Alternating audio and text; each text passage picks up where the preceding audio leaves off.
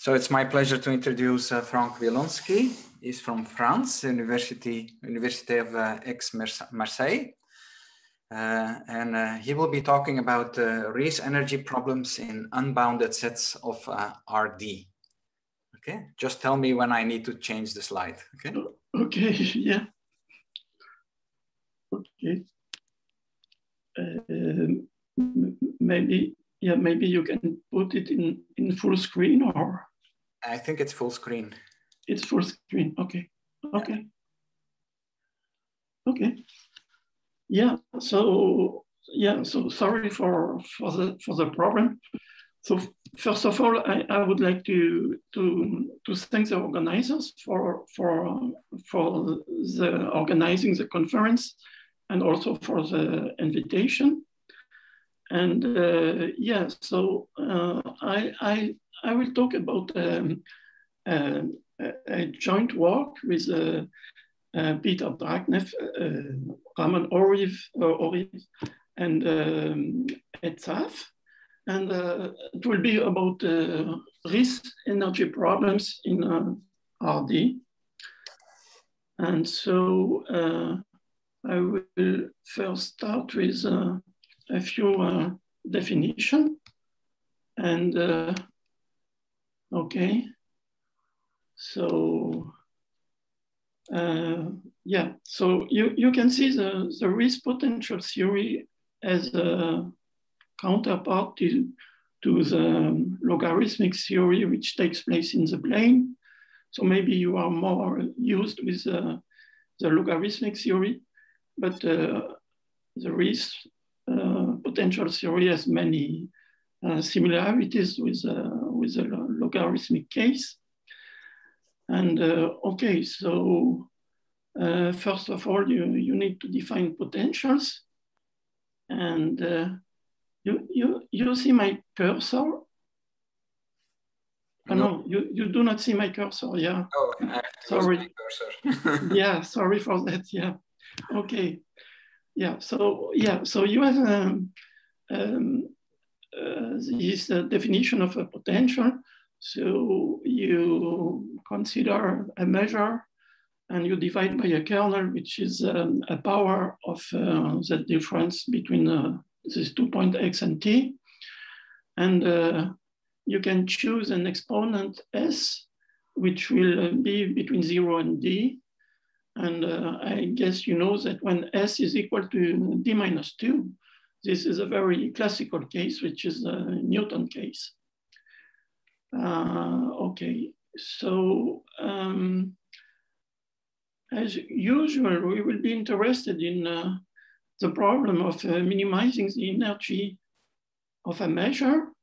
And so you have the definition of the energy of a measure.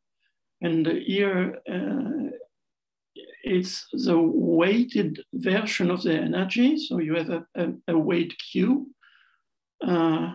which is assumed to be a lower semi-continuous weight.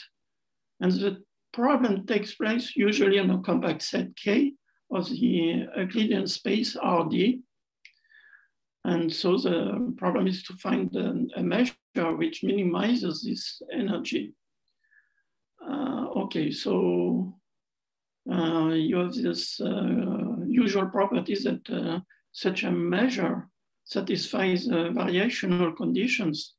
And these are these two inequalities, which are usually, they are called the Frostman inequalities. And they give some condition on K and another condition on the support of the measure. Okay, and when there is no weight, one just speak about the equilibrium measure of the compact set K. Okay, so when K is a compact nonpolar set, there is always a solution which is unique and which gives you the one with a minimal energy. Okay, so then you may ask the same problem with an unbounded set. So you replace a compact set with something unbounded. And you can study this problem and asking if there will be a solution. And the fact that there is a solution or no solution depends on Q, on the weight. And so the problem is to find optimal conditions on this weight. So let's say minimal condition on Q, so that you can assert that there will be a minimizing measure. And this is the problem that I would describe in the next slides.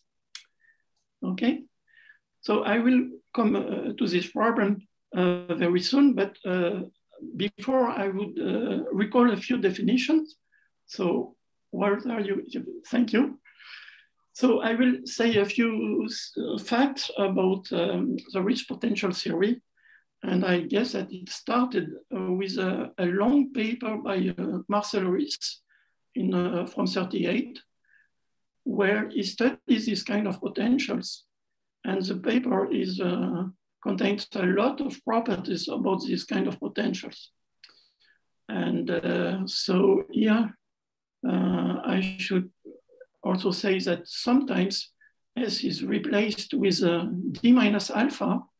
So alpha is a complement of S. So sometimes people use S and sometimes they use alpha. So the relation is just Z1, S is equal to D minus alpha. And I should say that in the Newtonian case, the theory is related to an operator, which is a Laplacian. And it's related in the sense that the Laplacian inverses the potential. So here is that relation that when you apply the Laplacian to the potential, you recover the measure up to some constant. And actually you have the same type of relation for Riesz potentials, but this time you have to change the operator. You have to consider the fractional Laplacian. And here, yeah, you see the definition of this fractional Laplacian. Actually, there are many different ways to define the fractional Laplacian. So here, that's just one way to define it. But the main difference with the usual Laplacian is that the first one is a local operator, and the second one is a non-local operator. So what I mean by local operator, I mean that in order to compute the Laplacian of some function, you just need to know the function in a neighborhood of the point where you want to compute the Laplacian. But this is not so for the fractional Laplacian. And you can see this from the definition. You have an integral and you need to compute the integral on the whole complement of the point X, okay? So that means that you need to know U everywhere in order to compute this fractional Laplacian. So that makes a difference between the usual theory and the Riesz theory. And this difference will again show up later in the talk. Okay, but again, you have the same kind of relation that if you apply this fractional Laplacian to the, here I just took a Dirac mass, I mean, if you apply this fractional Laplacian to the kernel, you get the Dirac measure at 0. So that's the analog of the first relation. Okay, so then, okay, so we may go to the next slide. And I would also say that there are two classes of exponents. The first one, when S is between D and D minus 2. And in that case, you have many properties from the logarithmic case. So let me just recall these properties. You have the principle of maximum on the support. You have a domination principle. The potential this time are no more superharmonic, but there is an analog property which is called alpha superharmonicity, which was introduced by Riesz himself. Okay. And also you have the balayage, the notion of balayage. And here I should say that there is some differences with the logarithmic case, because if you have a measure which is outside of some set F, and you want to consider the balayage of that measure onto F, what you get is a new measure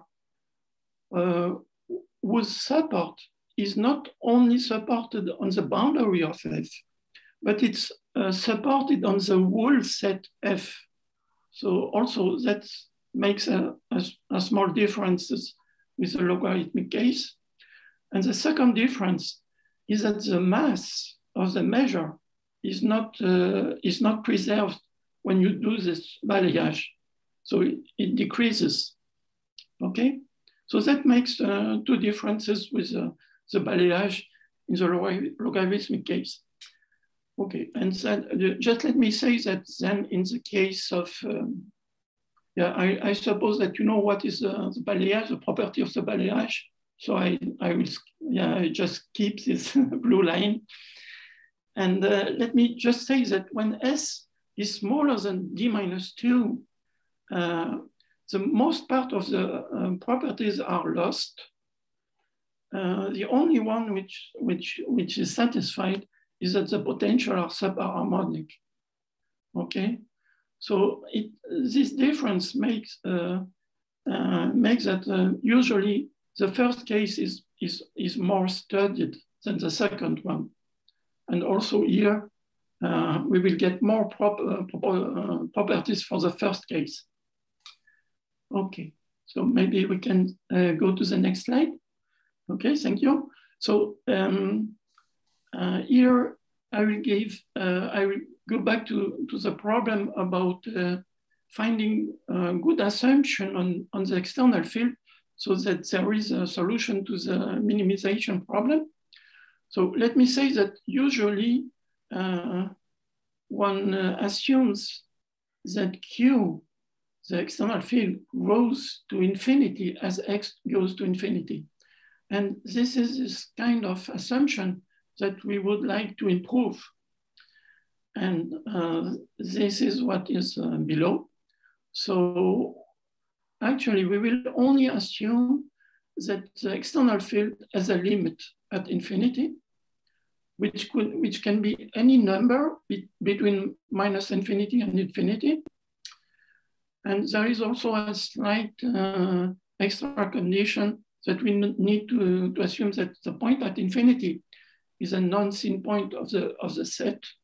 Okay, so this is a little bit technical, but okay, so the main assumption is that Q has a limit. And so if you assume this, we have several conditions which ensures either existence or non-existence. So the first one, which gives a sufficient condition for the existence of a minimizing measure, is this inequality.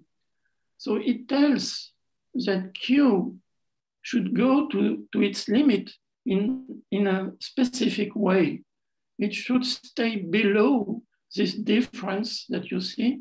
So the limit minus 1 over x to the s. So this inequality, if it is satisfied in a neighborhood of infinity, then you can assert that a minimizing measure exists. Okay, so that's a condition. And there is a kind of reciprocal to that, which is the item 2, which says that a sufficient condition for non-existence of a measure now is that a kind of converse to the previous inequality satisfied, in that sense that Q now should be bigger than the difference on the left. And here C now is smaller than 1.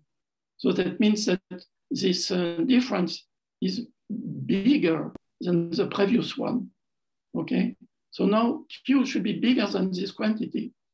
And okay, so also there is a small difference which comes from the proof that this inequality this time should be satisfied everywhere on sigma, not only for large X, but everywhere.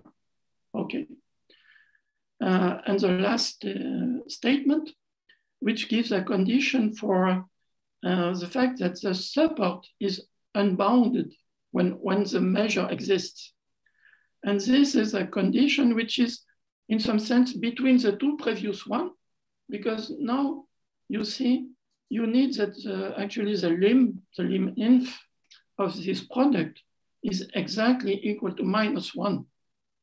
So you see, you get something which is in between the two previous conditions, okay? And this is a necessary condition. Okay, so that's the main result about existence or non-existence of a measure. And you see, this is a condition which is weaker than the first one. Okay, so maybe next we can go for an example. So I will just take an easy example, which is the following one. You have a set which does not contain the origin, and you take an external field, which is just a charge, a negative charge at the origin. And of course, in that case, the limit of the external field at infinity is 0. And you can apply the theorem, and it will say that when the constant C is larger than 1, a minimizing measure exists. And if it's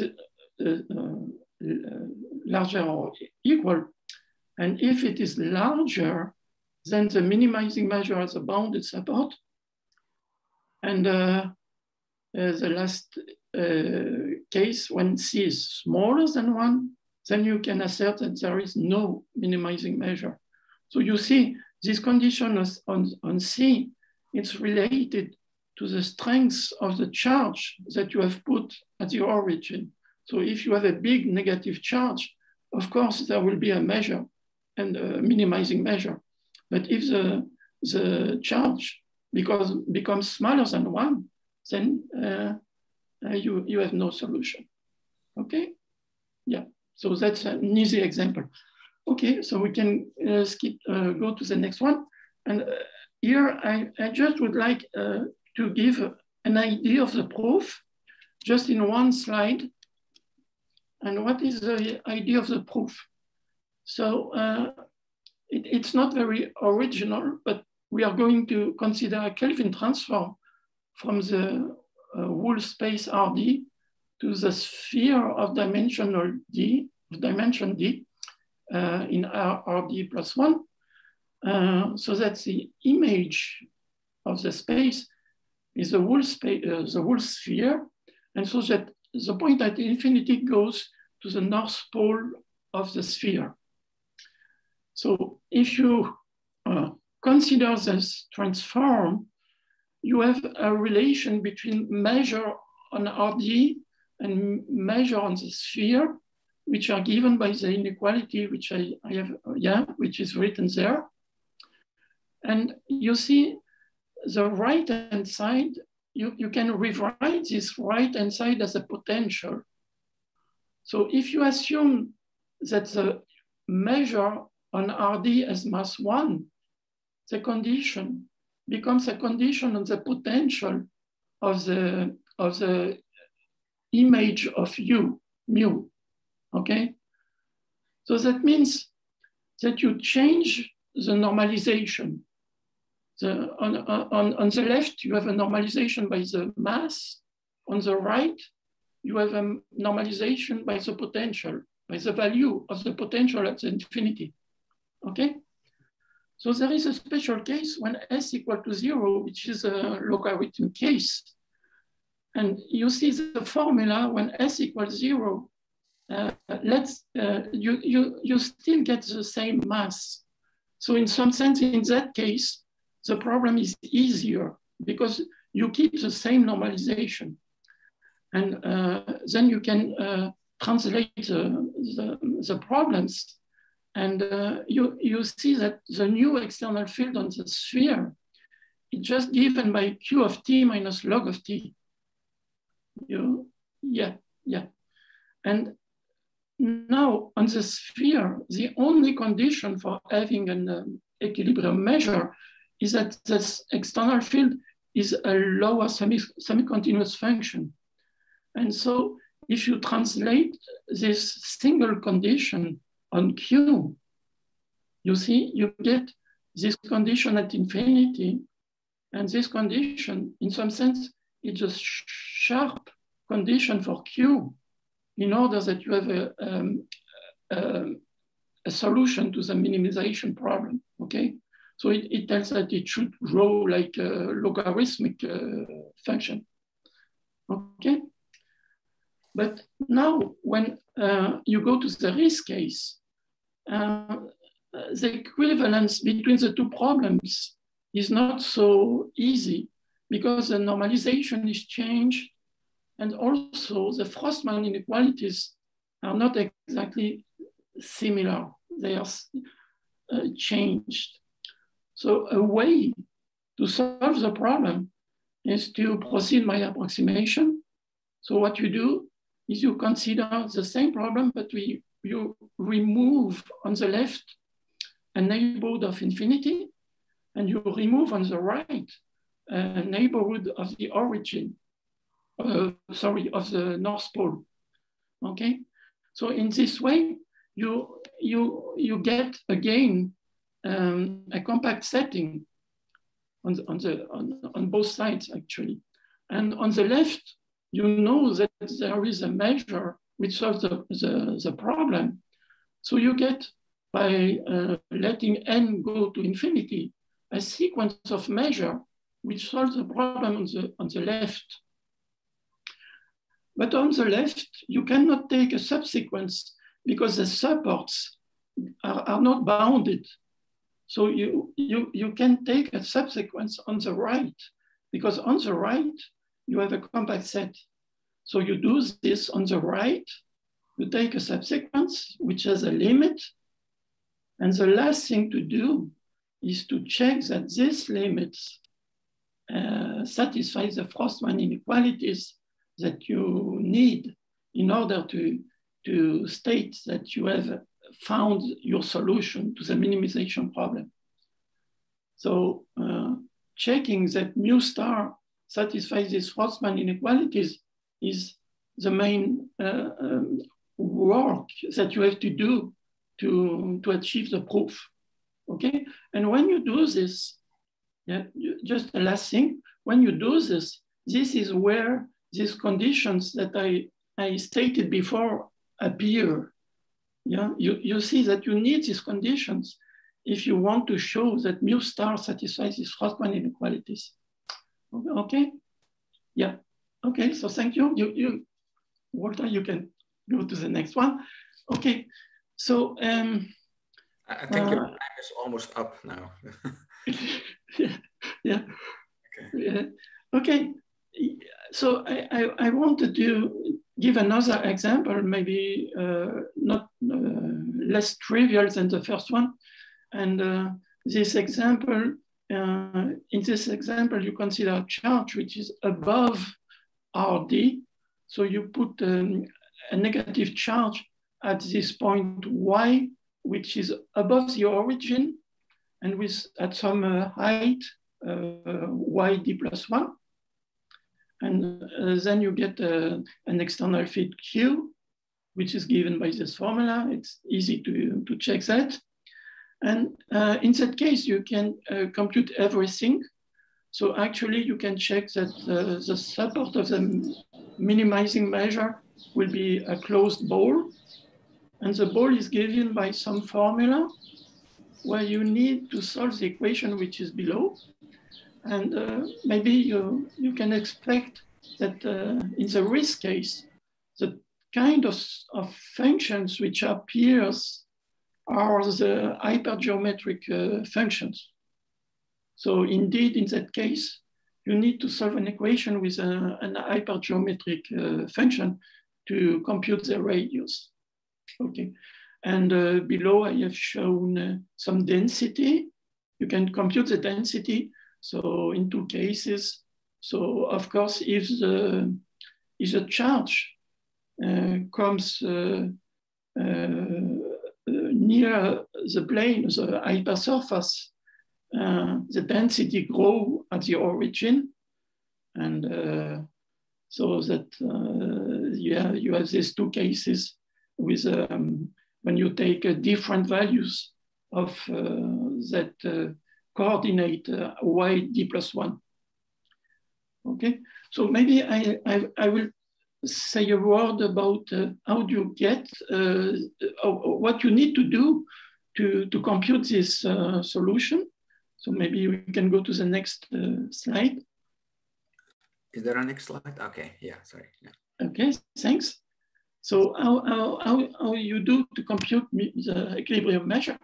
So we use the sign equilibrium measure, which was already the subject of a previous talk.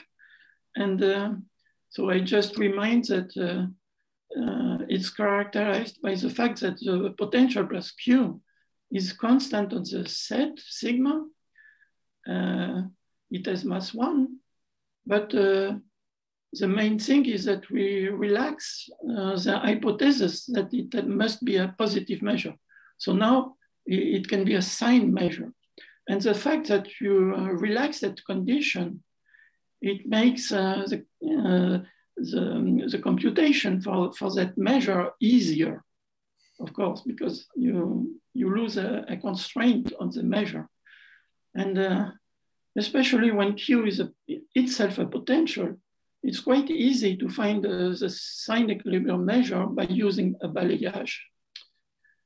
And there is another property which is quite important here, which is the blue one above. Yeah, that one, which is that the support of the equilibrium measure is included in the positive part of the support of the sign equilibrium measure. And this plays a role in that problem. Okay, so now to compute the equilibrium measure, you do several steps. So first of all, the charge was smaller than -1. So that means that the support will be compact. And by the symmetry of the problem, the outer boundary of the support is a sphere. And then what you do is that first you compute the balayage of the mass of the charge to the whole space RD. And this you can do via some Kelvin transform. And then you compute the balayage onto some ball of a given radius R. And this you can also do because actually there is a formula for the Poisson kernel of a ball. And using that formula, you can compute the balayage. And then you have this formula for the sign equilibrium measure. So you have two terms. So the first term is there to complement the external field. And the second term is to make the mass equal to 1. So in the second term, you have this omega R, which is omega R is the equilibrium measure of the ball. And the other quantity MR, this is the new mass that you get when you do the balayage. Because as I said before, when you do a balayage, you lose some mass. So here you need to take this into account in the formula. Okay, so now you have the expression of the balayage, of the sign equilibrium measure, and you look to its density on the sphere of radius R. And you can show that this density, when the radius is very small, is going to infinity. And when the radius is going to infinity, the density is going to 0 by negative values. So that means that there is some value R for which the density is going to vanish. And this is exactly what you do. You pick this special, at least one of these values, you pick the largest one, and then you can check that the sign equilibrium measure actually here is positive. Okay, and so that means by some statement that in that case you just found the equilibrium measure of your problem. So you see, at the same time you found the radius and the density of the equilibrium measure.